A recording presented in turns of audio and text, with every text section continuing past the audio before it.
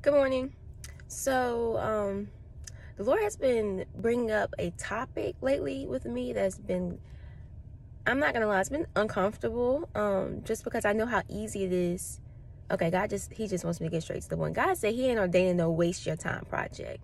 He is not ordaining a waste your time project. What's a waste your time project? A waste your time project is dating a waste your time project. Someone who is flirting with every single girl who comes around when you're not around, boo.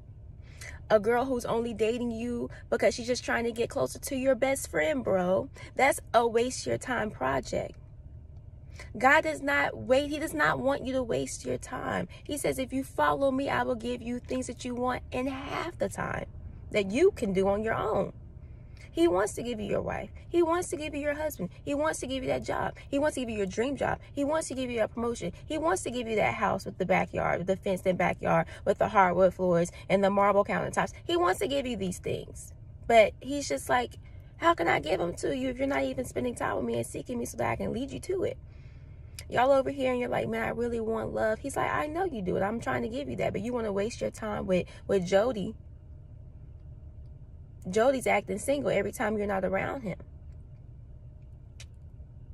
I mean, I know girls know I'm not lying, but it's been so many boys, men, fiancés, husbands, boyfriends that have personally flirted with me, acted single, and I'm still confused.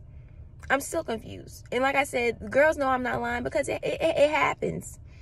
You got these grown men, these little boys out here acting single, and you got these little girls out here acting single, and you just be like, wait, is it in the water? Is it in the water? If your boyfriend ain't flirting with me, he flirting with somebody else.